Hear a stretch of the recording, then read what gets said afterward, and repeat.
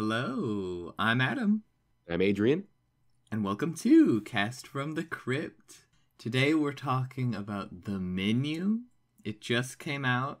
Per your recommendation, I watched it, and how did you feel about it? Recommendation, strong word. Yeah.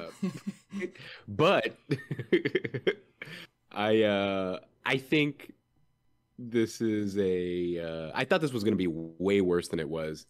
It is fairly mediocre. Okay. I think it's fine, but I think it does some interesting things. And for me, where it falls off is a little towards the end. What did you think about it? I think you like it more than I did. I remember the first time I saw a commercial for this movie in the theaters, I wasn't really hooked. It Oh yeah, looked, me neither. yeah, it looked kind of predictable and unoriginal. And watching the movie, I can say it was exactly what I thought it would be.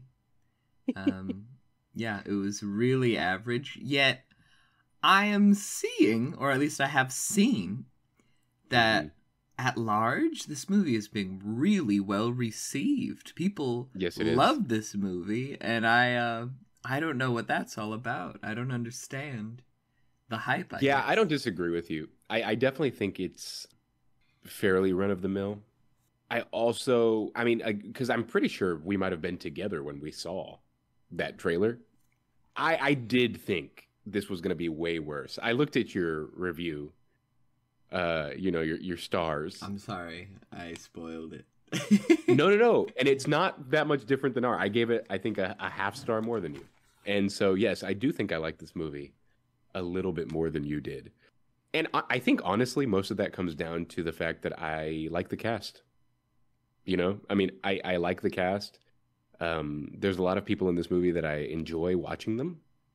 And for the most part, I thought this movie was like really, I guess, inoffensive for like the first 45 minutes. It rolled out a carpet for me and I was walking along it and I was there for the ride. And then the movie starts to drag pretty aggressively, in my opinion.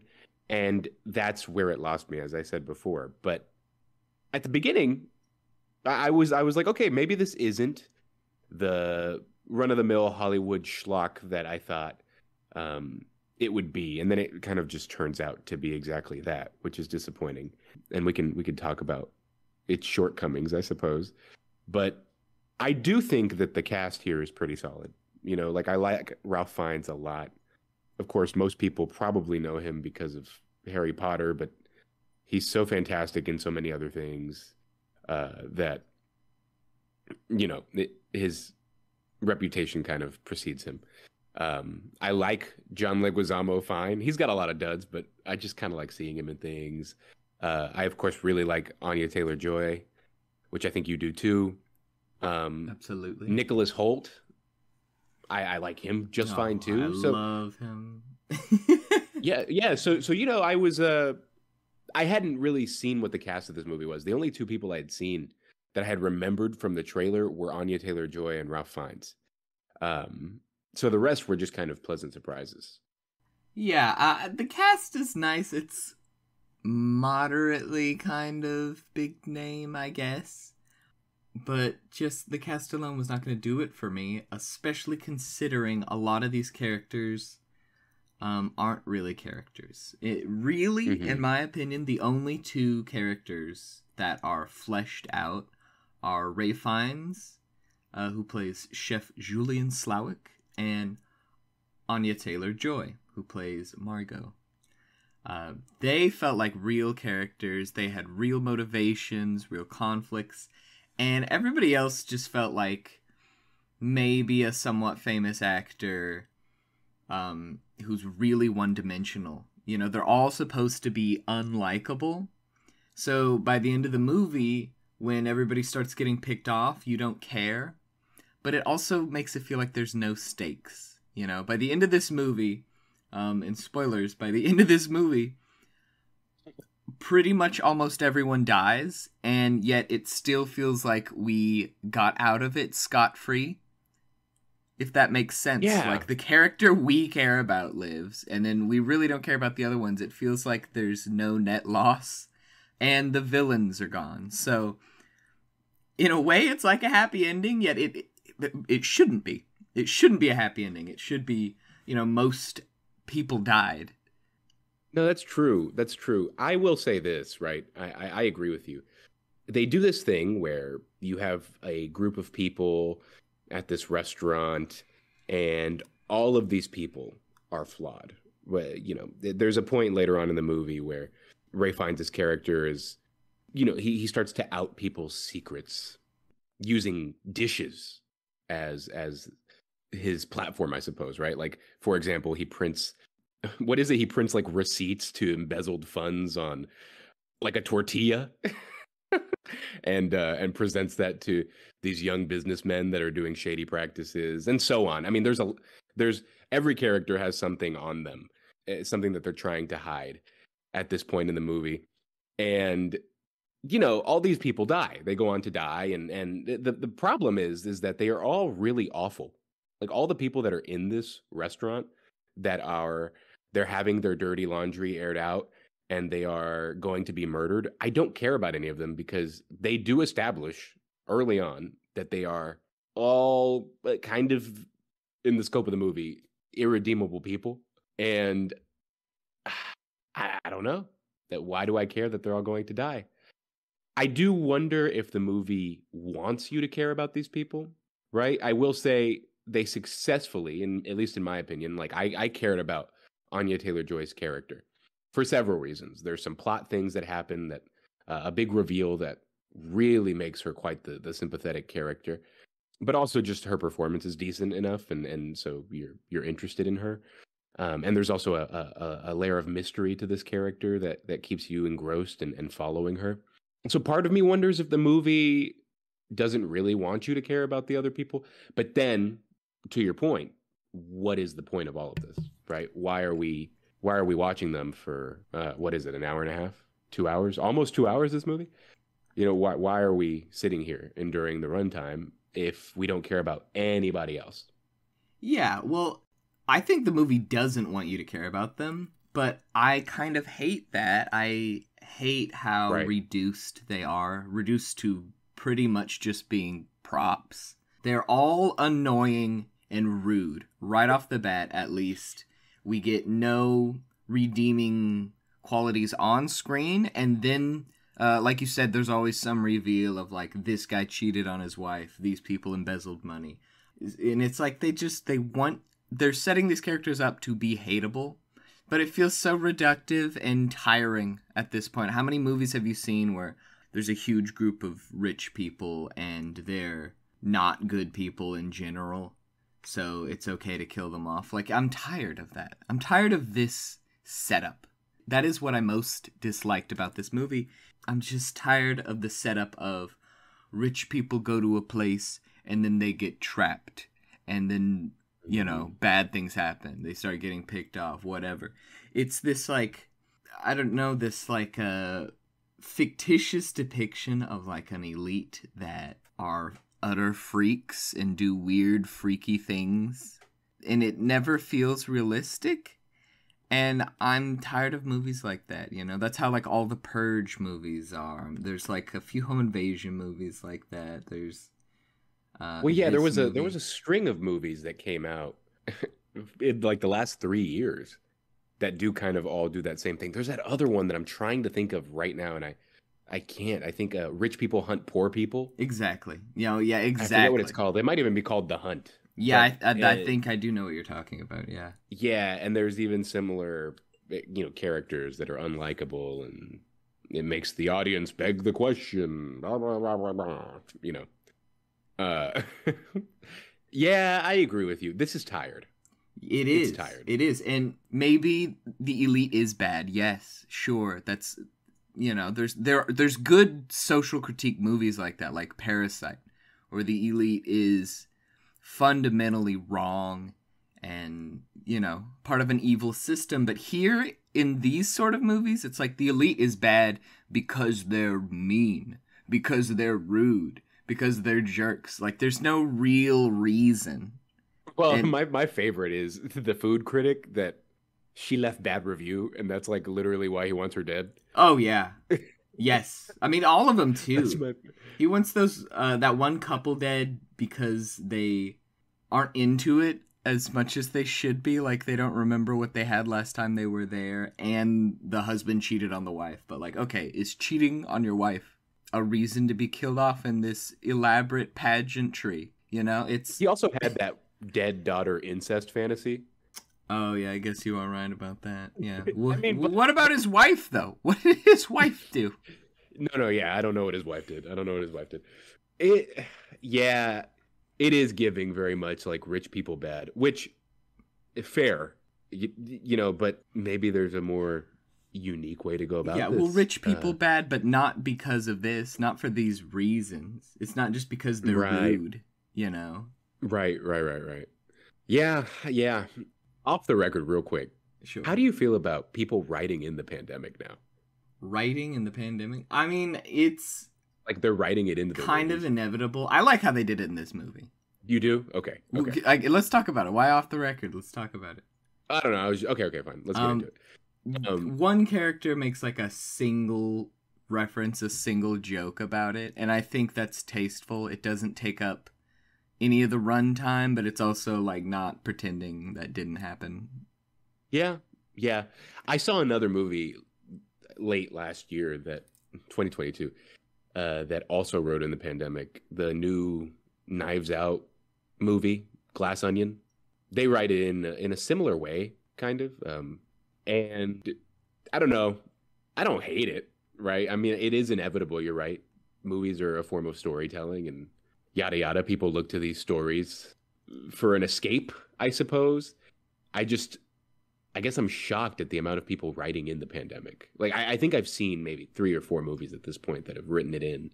And it's like 1 or 2 lines. It's not essential to the plot. So, you know, I question why at that point, but I also understand that maybe some folks would think it needs to be written in. Here it does make sense because, you know, it's about a restaurant trying to stay alive during the lockdown and how they go about that. So I guess it makes sense here.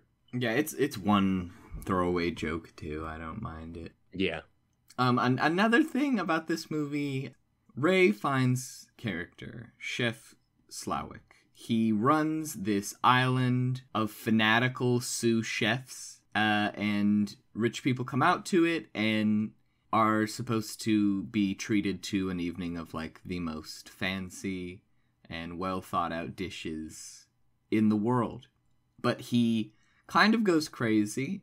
He loses his passion for making it because the elite he cooks for are so unbearable and superficial. So here is his final menu. This is the final time he's doing it. And he's trapped everyone there. And they're all gonna die. He says that pretty quickly into the movie. You're all gonna die tonight. And his character feels serious. He has intent. He really is trying to do this crazy, artful show. And then he's gonna kill himself and everyone else with his ride or die following of sous chefs. And all the other characters, the victims, this elite that's being preyed upon, they seem like they don't care. Like, they really, to me, do not do enough to try to prevent this from happening. They just kind of let it happen. Not once do they really try to escape. Like, one guy tries to break a window that ends up being of bulletproof glass, and that's it. That's that's the extent of what they will do to try to not die. Yeah. And the funnier part of that is that the movie expects you to believe that, I mean, how many people are there dining, you think? 12, 15, 12 people? Yeah, about 12. You're going to tell me that those 12 people aren't going to like bum rush people and you know, have a battle to get out? Oh, that's what I was thinking like, the whole time, yeah. But it never happens. It never happens. They never do. You know, one could speculate that the movie is trying to say that they're so rich that they don't actually ever expect it's actually going to happen. I don't know. I can't help but wonder if it's trying to make some sort of point by doing that, but they really don't. There's even a line at the end of the movie where someone, it might be Ray Fiennes' character, but someone says, "Well, y'all hardly struggled. Yeah, right. You Yeah, know, you he just does. sat there and you took it." Right. And so the movie does point that out. But they do literally. It's the guy that throws the stool against the window, and John Leguizamo's character. There's that whole Coast Guard snafu. At one point in the movie, Anya Taylor-Joy's character, her name is Margot. She sneaks off and finds a ham radio and calls the Coast Guard on the ham radio.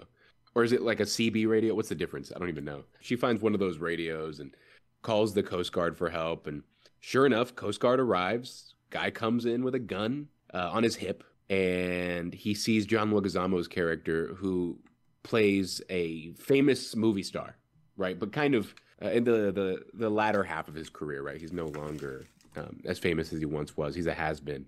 And he's like, "Oh my God, I love your movie. Can I get an autograph?" And John Leguizamo writes him an autograph on a napkin, but it turns out to say, "Help us." And there's this whole debacle where the Coast Guard pulls out a gun and threatens Ray Fiennes, and nobody in the kitchen is reacting at all to this guy. And, you know, I thought maybe the Coast Guard was going to die, that they would kill him somehow. Nope, turns out the Coast Guard just works there. He is also a chef. It was all for nothing. It's this, like, super lame reveal. I don't know why they did this. That is the part of the movie that made me go, nope, this is not that great anymore. Like, I'm not on this ride the way I once was. That really, really set me back. Because why go through the trouble of even having that radio in that room for Anya Taylor-Joy to call if it was all like a gag? For me, that moment of like, this is tiring, it's losing me, was when a little bit before that scene, they act like they're gonna hunt the men. They say, "You have a 45-second head start. Go!" And all the men run away. And then the like bodyguards on the island go to hunt them. And when they catch them, they literally just like walk them back to the kitchen. And it's, you know, what was the point of this whole hunt scene? But while the men are doing that, the women are still inside and they're like kind of chatting. And one of the female sous chefs is talking with them, and she's like, "Yeah, I'm really excited about how we're all gonna die artistically." And I think Janet McTeer's character just goes, "Well, I think I need another drink." And I was so done. that finished. That was it for me. Yeah. I was like, really? That is, like, I think verbatim what she says. Yeah, and I don't know. The humor in this movie was...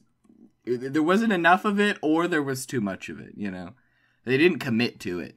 And it felt like most of the movie didn't exist. He also, like, at the first main dish that we get, there was like an appetizer, but then the first main dish he cooks is like a chicken thigh with a golden pair of scissors in it.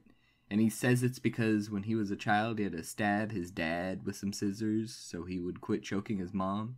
And his mom is just like sitting in the corner the entire movie. I don't think she speaks more than twice.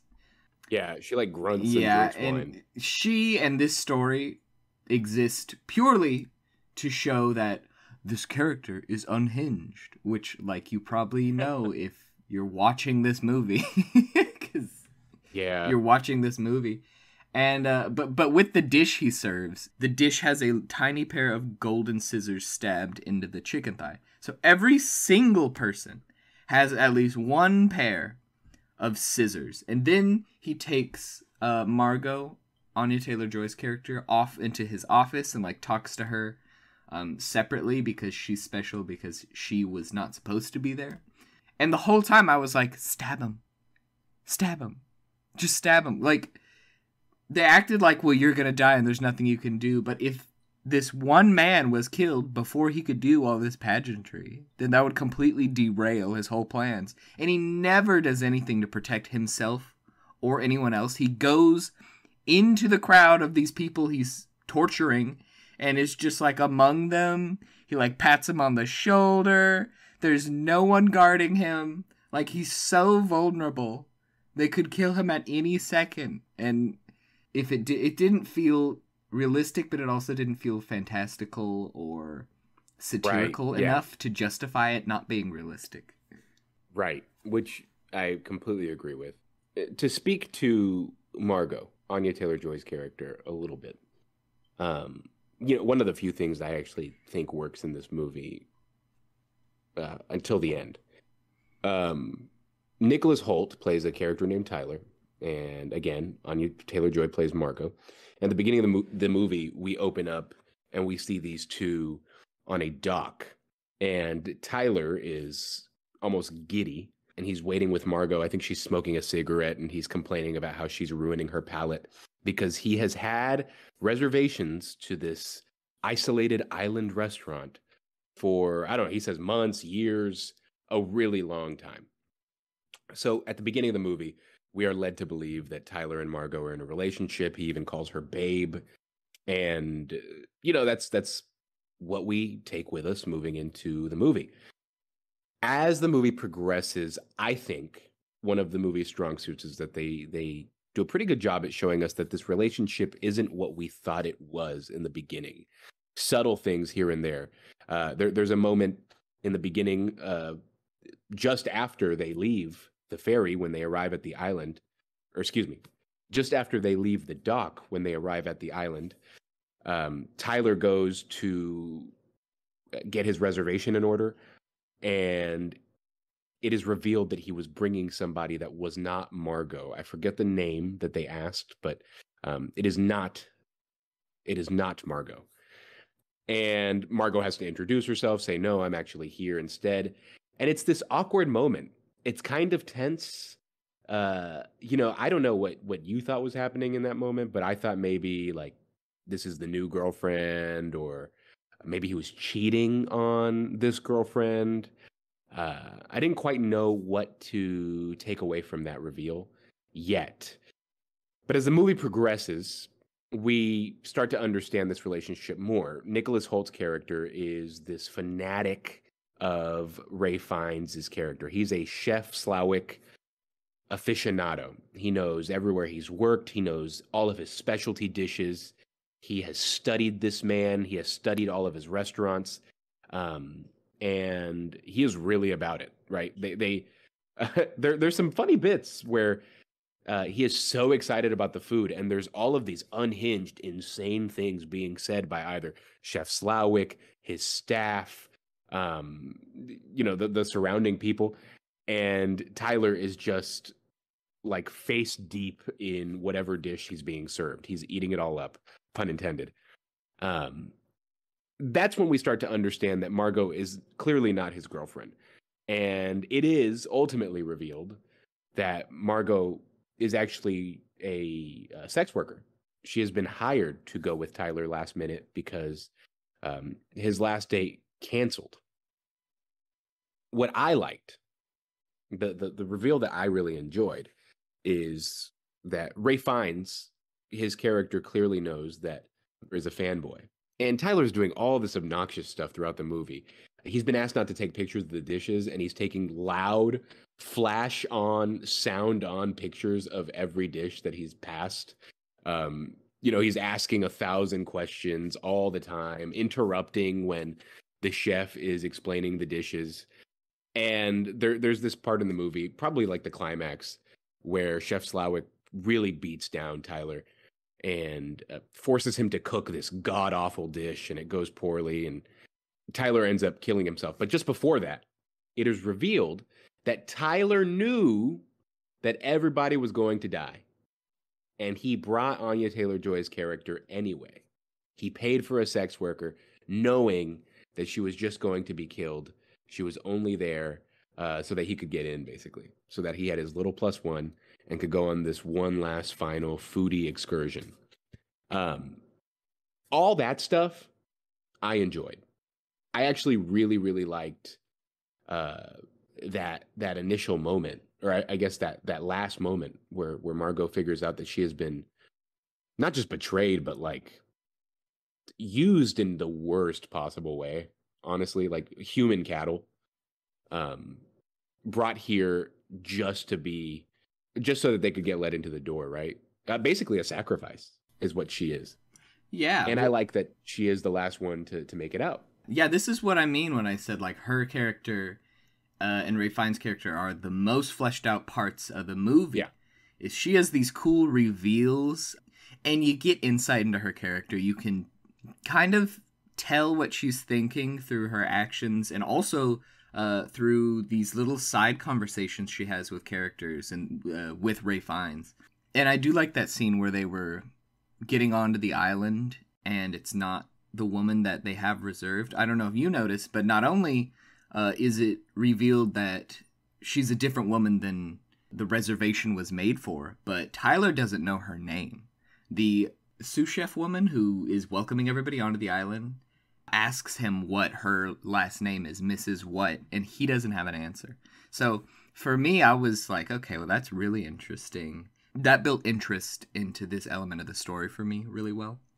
But even Tyler, like, Tyler himself isn't that fleshed out. He kind of exists as part of Anya Taylor-Joy's fleshing out.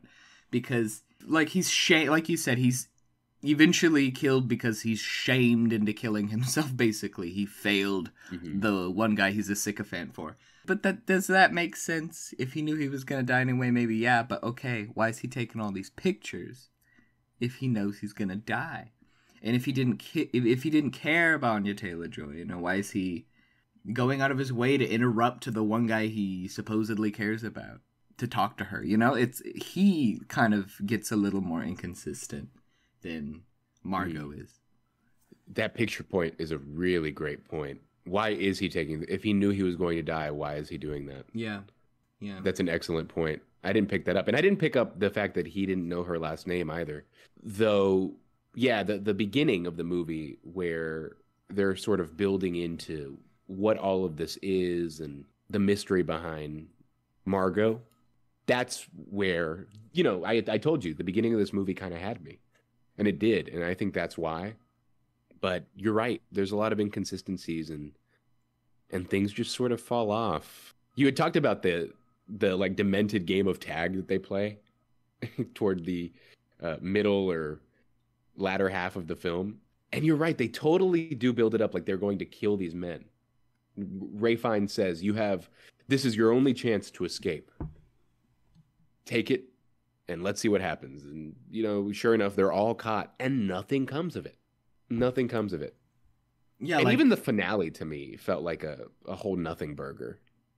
I do want to talk about it. Do you want to describe it a little? So the movie is structured using the same structure that the chef in the movie is using for the evening. It goes by meal, right? And each meal has its own title. And that's sort of how the movie is broken up into little scenes, each meal serving as a different scene. The dessert, which of course is the last dish of the evening, is Chef Slawick's big goodbye, his last hurrah. You know, the big artful statement that he is trying to make this whole evening. And, you know, for a whole movie, almost 2 hours building to this finale, to me it felt really rushed and really, really lame. So I told you a little bit earlier that Anya Taylor-Joy's character sneaks off and she's actually doing something for Chef Slawick. I think she's getting like a barrel of something. Do you remember exactly what she was looking for? Yeah, he just said the dessert is in a barrel. And so she was just looking for this barrel. And they didn't elaborate what it was. Yeah, so she goes, Margot does, and gets the barrel for dessert. And while she does this, she breaks into his house and uses that radio to signal for help. But what she also finds while doing so is a picture of a very young Ralph Fiennes, or very young Chef Slawick, I should say, flipping patties at like a burger place. This, I immediately knew what was going to happen here. Because in the picture, Chef Slawick, very young, has a big old grin on his face. And I thought to myself, oh, they're going to do the thing where he rediscovers his love of cooking by flipping a burger. And they do build to that. It's like a reverse Ratatouille. It is a reverse Ratatouille. You're exactly right. I thought about Ratatouille while watching the movie.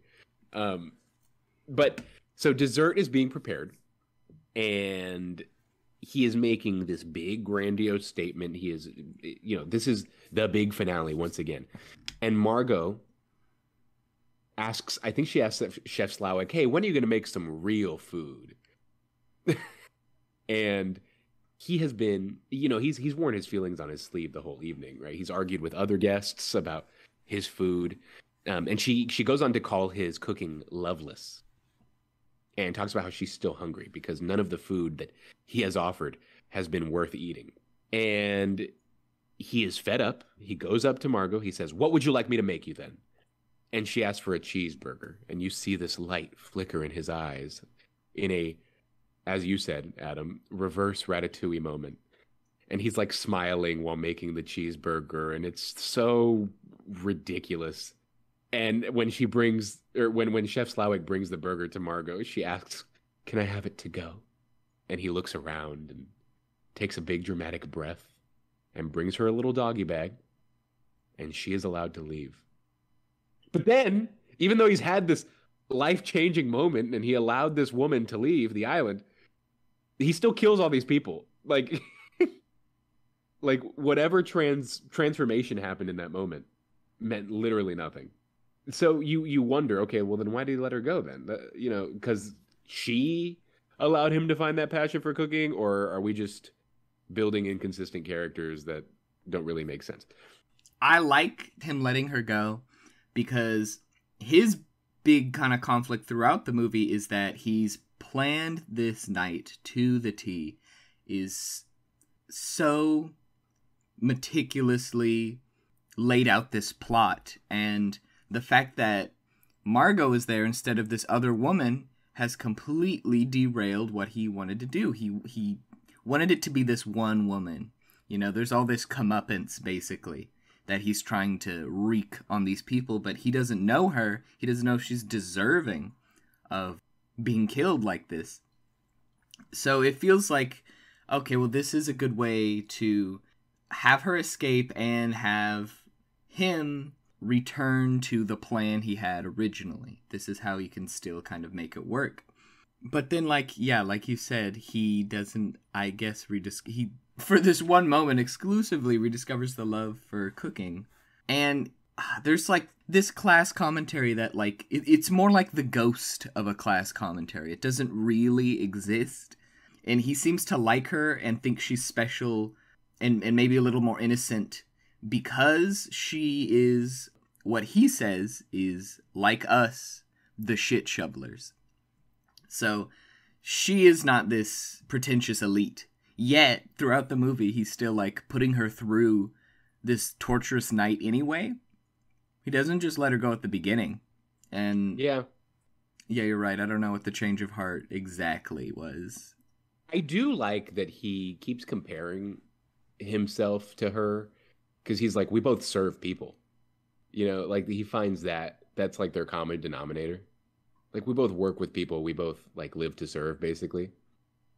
And, how the psychological effect that has on you.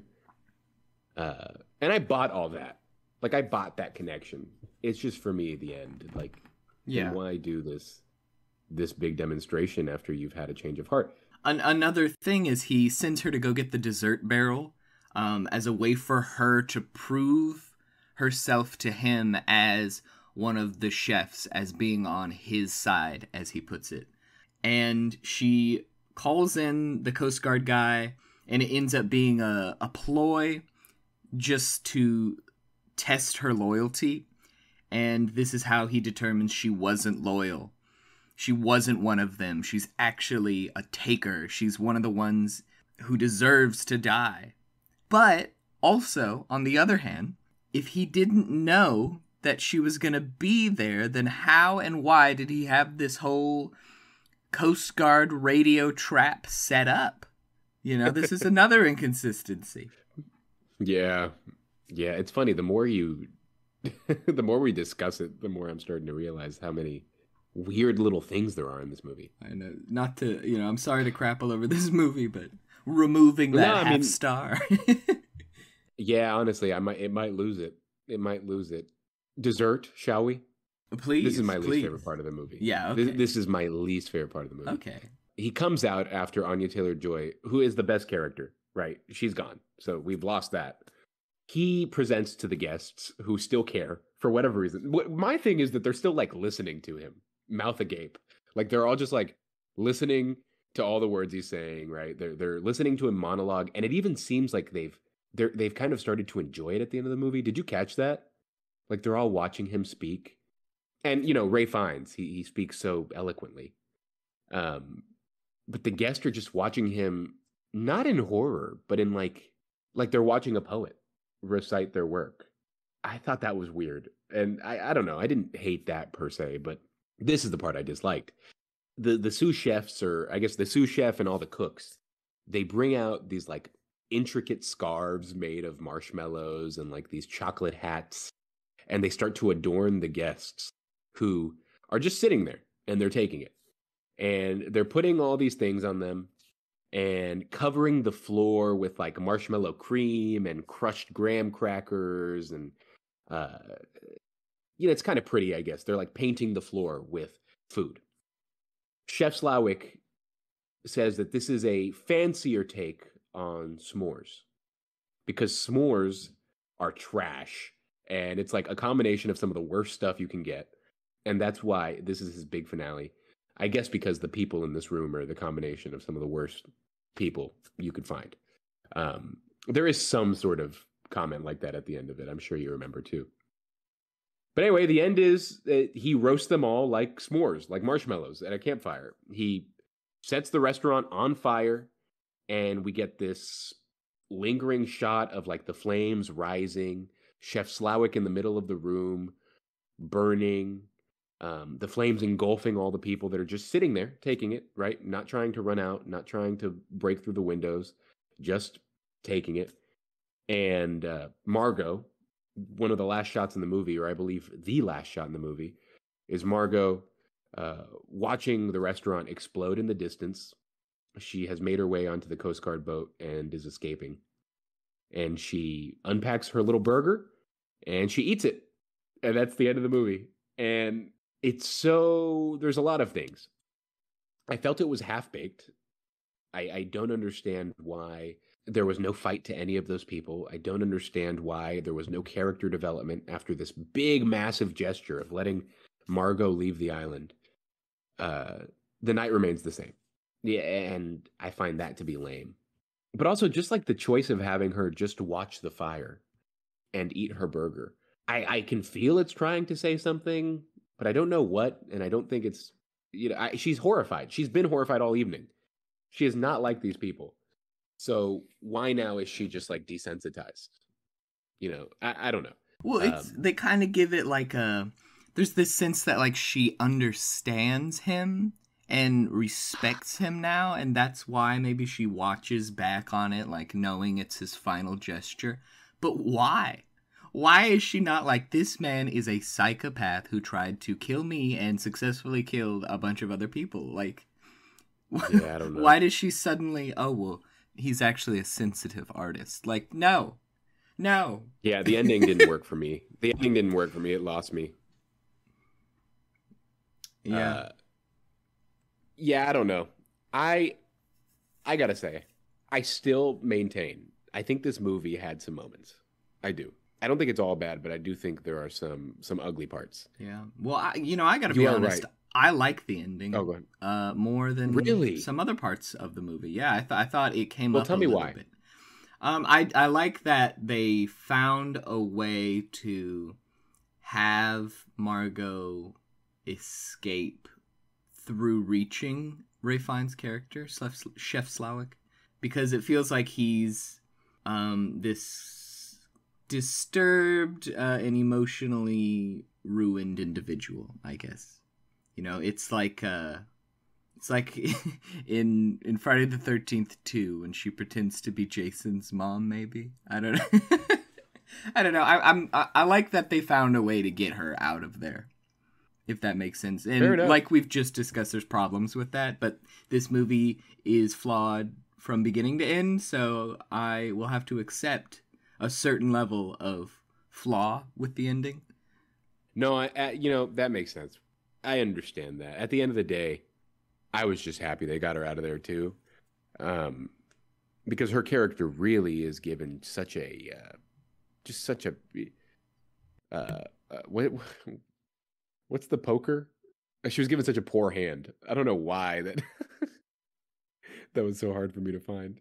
She was given such a poor hand just from the beginning of this movie. And as you start to see just how used she is and how she really, really isn't one of these people, you do want her to escape. The problem with that is that she's the only one that you really feel anything towards. And yeah, as much as I like Anya Taylor-Joy, she, it's not enough. It's not enough for this movie, right? I think that this movie, um, with a few tweaks, could actually be quite good. I do, but for all the reasons we've discussed, I think it falls short of being a really, really solid film. It's shaky. It's wobbly. Well, I know we've spent so much time kind of dissing this movie, but I do think that this movie is maybe the best example of this kind of movie, of this rich people are crazy, people get trapped in a place and murder ensues. I think this is one of the best examples of that genre. The Hunt movie probably does not even hold a candle to this. However, I think it's just a bad type of movie. The premise is not good innately, but I don't know. I guess you're right, though. It could have been more consistent, at least. Yeah, no, I agree. I think it could have been more consistent. I think it could have done, more original, less derivative things. It was funny until you pointed out to me how prevalent this genre is, because I guess I'll call it a genre. I didn't really think about it, but you're right. People crave this sort of commentary. I just wish it was better. Yeah, and I was biased against it because I dislike this sort of movie. So maybe take my opinion with a grain of salt. But when I saw the commercial for it, I was like, oh, another one of those films. I'm not interested. Well, yeah. And I think where a lot of these movies fall short is that their commentary, it's very, they cast a really wide net and it just kind of comes off as vague and shallow, right? Whereas a movie like Parasite that is trying to, well, or rather I'd argue that is successfully making really smart social commentary about class and how people divide themselves. That movie is so specific to like South Korean society, and yet from the specific, we are able to get a really, really solid and impactful general message. Whereas this movie, it's doing a lot. It's making a lot of, rich people are weird, and yet there's not a lot there at the end of the day. Does that make sense? Yeah, it does. I mean, I think that's all I had to say about this movie. Yeah, no, I've said what I think. It is on HBO Max, so if you have HBO Max and you are curious, it's there. Yeah, and also, sorry. Yeah, no, maybe you were gonna say exactly what I was gonna say. People seem to really like this movie. That is what I was gonna say. Yeah. We talk trash on it, but it's being well received. And while it is on HBO Max, it did have a theatrical release. It's still in theaters, I believe. And it has made money on the theatrical release alone, probably more money on HBO as well. So it's successful and people like it. And that does mean something, I guess. Maybe not to me. It does. Okay, well, thank you for joining me, Adrian. Thank you. I'm glad we could talk about it, at least. Yeah, I'm very glad we could at least talk about it, yeah. Thank you, everybody, for listening. Goodbye.